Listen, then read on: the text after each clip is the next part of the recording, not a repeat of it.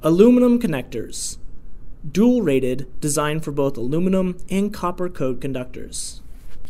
The following video is meant for aluminum connectors. Step 1. Select the appropriate HYDENT connector for the conductor to be crimped and verify the conductor and connector markings are the same. Strip the cable to the needed length with a wire stripper or similar tool to cut the insulation. For better visual identification, the BURNDY connector has the lettering embossed onto the barrel. Step 2. Scratch brush conductor thoroughly.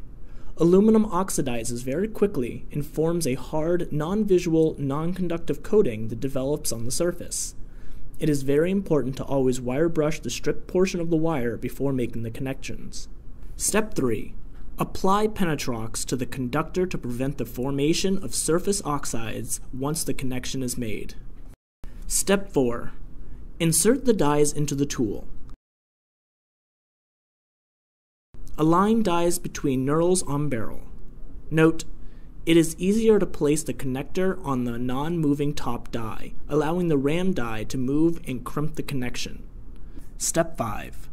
Refer to the master catalog and/or the sales drawings for the correct number of crimps for the connector chosen. Step 6.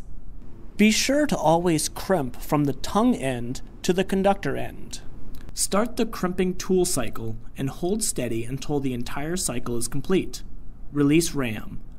Repeat the same process until all crimp locations on the barrel have been completed. Step 7. Once all the crimps have been completed, the connection is ready and can be inspected for proper installation.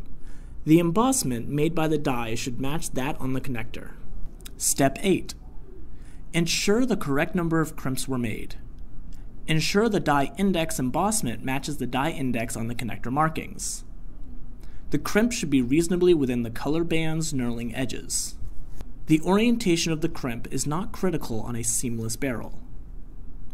Standard practice for medium and large HYDENT terminals is not to alternate the crimp direction, but doing so would not negatively affect the integrity of the connector or resulting connection.